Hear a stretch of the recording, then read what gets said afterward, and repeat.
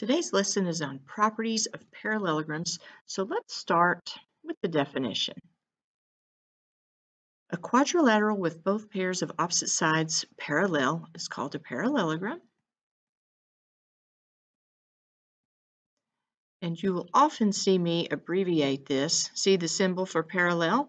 So I'll make the symbol and then I'll put parallelogram beside it. Another thing that you'll see is, let's say for instance, let's go down here. If I were looking at this parallelogram PQRS, oftentimes they'll just put a little parallelogram symbol in front of that to indicate that it is a parallelogram. So a couple of different ways to use symbology to represent a parallelogram. Okay, so in addition to the definition, we got several theorems here. So let's dive into those. If a quadrilateral is a parallelogram, then its opposite sides are congruent. And you can see that marked here in the diagram. PQ is congruent to SR and PS is congruent to QR. Opposite sides are congruent. All right, theorem number 2 related to parallelograms. If a quadrilateral is a parallelogram, then its opposite angles are congruent. Theorem number 3. If a quadrilateral is a parallelogram, then its consecutive angles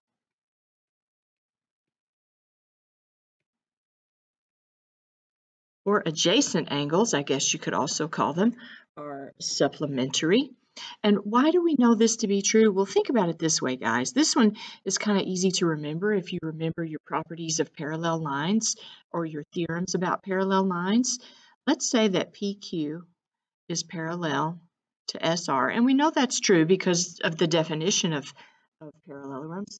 And then if we let PS be our transversal, right, then we can see that angle P and angle S are consecutive interior angles. So therefore, that's why consecutive angles in a parallelogram are supplementary. Okay, next theorem. If a quadrilateral is a parallelogram, then its diagonals bisect each other. That's not to say the diagonals are congruent, because as you can see here in this picture, PQRS, this parallelogram, diagonal PR is definitely much longer than diagonal QS, but the diagonals do bisect each other. All right, and the last theorem that we have for today, it's not really about parallelograms, but it's included in here because you have to use this theorem to prove some of the parallelogram theorems. So I'm just going to tell you what it says, and then we really won't spend that much time using this theorem. It says if 3 or more parallel lines cut off congruent segments on one transversal, then they cut off congruent segments on every transversal. So here's the if part, and we can see that I've got 3 parallel lines, A, B, C, D, and E, F, and they cut off congruent segments AC and CE. And so since I know that to be true, then I know on the other transversal, these 2 segments are congruent as well. BD is congruent to DF. That's all that theorem says. And like I said, we won't be really using that one. We're going to use the theorems related to parallelograms. Okay, so now that we've learned all that, we've just got some practice problems. So let's just hit it. All right, STUV is a parallelogram. Find TU. So I'm going to highlight that here in red. I'm looking for TU and WT. Here's WT. And then it says justify your reasoning. Okay, well TU is the opposite side of SV. And remember the theorem that tells me opposite sides, if a quadrilateral is a parallelogram, then opposite sides are congruent. So I know that TU is going to equal 12 because it's congruent to SV. All right, and I know that WT is going to be 14, right, because the diagonals bisect each other, which would mean that this is congruent to that, and therefore their lengths would be the same. Okay, what about the next one? JKLM is a parallelogram, find the measure of angle L. Well, what did we learn in the theorem on the previous page about consecutive angles? They're supplementary. So the measure of angle L is going to be 180 minus 135, which is going to be 45 degrees. Alrighty? Okay. All right, the next one here says ABCD is a parallelogram. Find the value of x. Well, what do we know about opposite angles? We know opposite angles in a parallelogram are congruent. So 9x plus 2 equals 12x minus 34. Solve for x, we'll get negative 3x equals negative 36. So x equals 12. All right. Find the measure of angle D, the value of y. Oh, got to find all these things. Measure of angle D, y, value of x, and EH. Okay, so a lot of things here. Okay, well, let's see here. Okay, it's kind of hard to tell what's going on, but this is what I think. I think they're telling me that the measure of angle EFG is 50 degrees. I think that's that whole angle down there, not just that little piece. And I think the measure of angle DGF is 7x plus 4. I guess we'll see soon enough when we try to use substitution and solve that, whether that makes sense or not. So if that's the case, if I do have those labeled correctly, then what do I know about those two angles? Well, I know they're supplementary. So I know that 50 plus 7x plus 4 is 180. So 7x is going to be 180 minus 54, which will be 126. Hopefully 7 goes into 126. 156. Oh, yes. Oh, whoops. Sorry. That's not 56. That's 7. I was getting ahead of myself. This is where the 56 is, and then that goes into that 8 times. So x is 18, so good, good. So there's x. So that makes the measure of angle D, well, let's see. Well, the measure of angle D is going to be 50, right? Because opposite angles are congruent. So I'll put that over here. The measure of angle D is 50 degrees. And I got x, so I got that, I got that. I need to find the value of y. Okay, y is on the side length. Right here's y.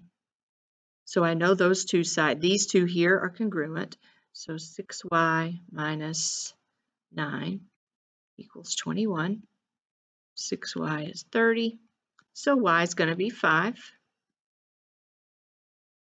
Now all I need is the length of EH. Well, look, HG is 8 units long. I know the diagonals bisect each other, so EH is going to also be 8 units long. Okay, that's how we use those theorems to help us solve these problems.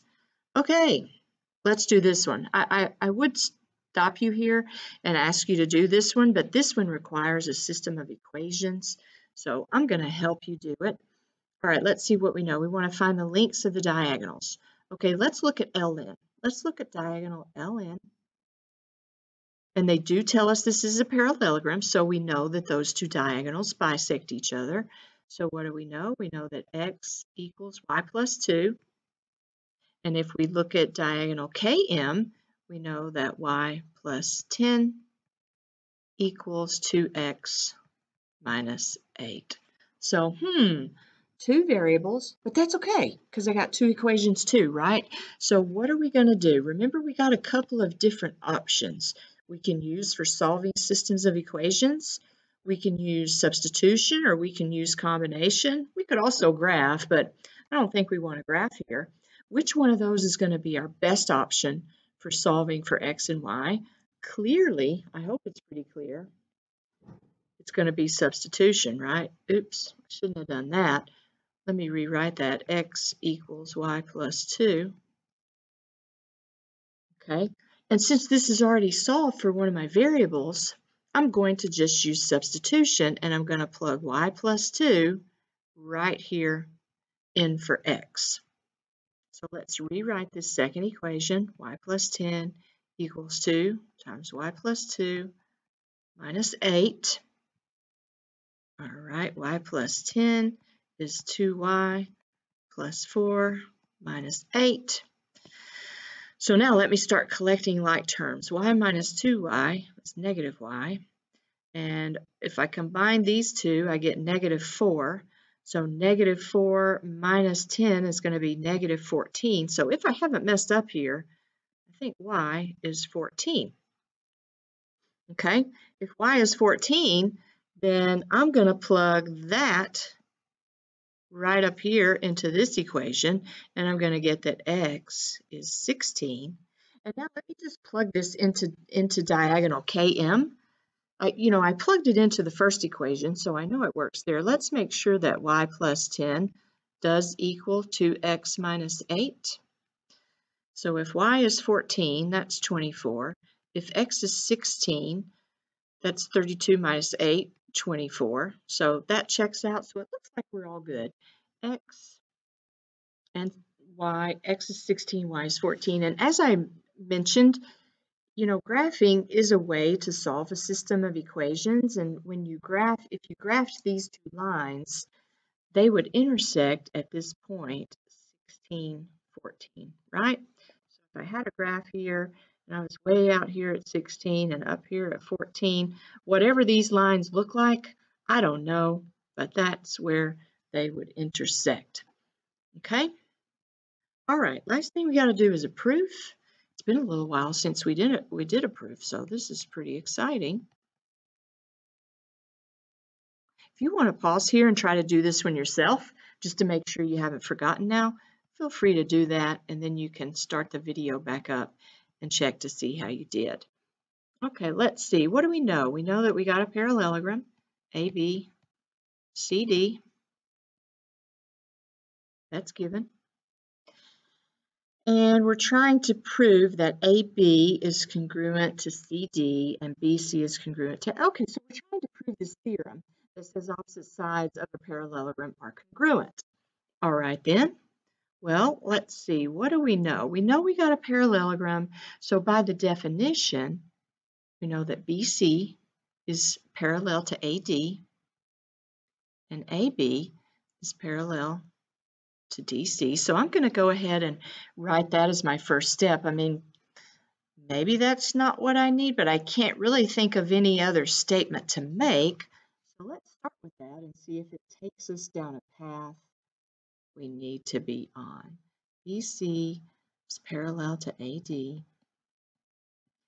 and AB is parallel to DC. And that's the definition of parallelogram.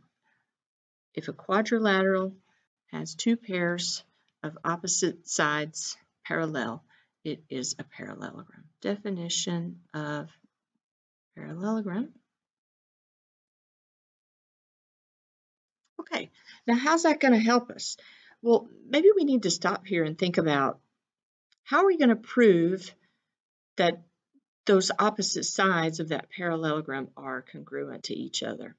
I think it's got something to do with triangles, right? I think what I'm going to have to do is prove that the two triangles in my figure are congruent to each other, and then those will be corresponding parts, right? So let's think about how are we going to prove that these two triangles are congruent to each other? Well, I can see that they share a side, so maybe, well, I don't want to write that just yet. Let me do this. How about angle 1? Let's start here and look at angle 1. Let me grab a different color. What do we know about angle 1? Well, we know that it's congruent to angle 4, right? Angle 1 is congruent to angle 4. And we also know that 3 is congruent to 2. And how do we know that? Oh, because of the alternate interior angles theorem. Right? Parallel lines cut by a transversal alternate interior angles are congruent. Okay. All right, so now I've got two angles in each triangle. So now I'm going to say that side that is shared between those two triangles is congruent to itself. And I can see that I'm going to have to say it this way.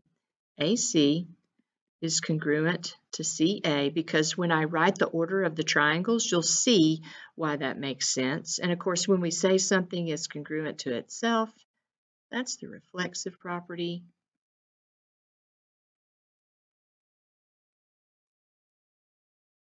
Okay, so that gets it for me. Ooh, I've just about run out of room here. It's a good thing I'm almost done. So what do I know? I know triangle A, B, C is congruent to AB. Angle A, this angle here corresponds to this one, so it's going to be CDA. Triangle CDA. And that'd be angle side angle. Congruence theorem. And then finally, I have my pairs of corresponding sides. AB is congruent to CD.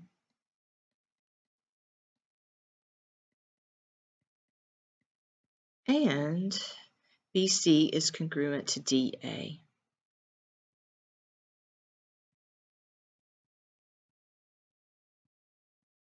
And that's because they're corresponding parts of congruent triangles, and they're congruent. So that's our lesson on properties of parallelograms. The next lesson, which you're also going to listen to today, is proving quadrilaterals are parallelograms. So it's really going to be taking these theorems that we learned today and using the converse of those theorems in most cases to prove that quadrilaterals are parallelograms. See you next time.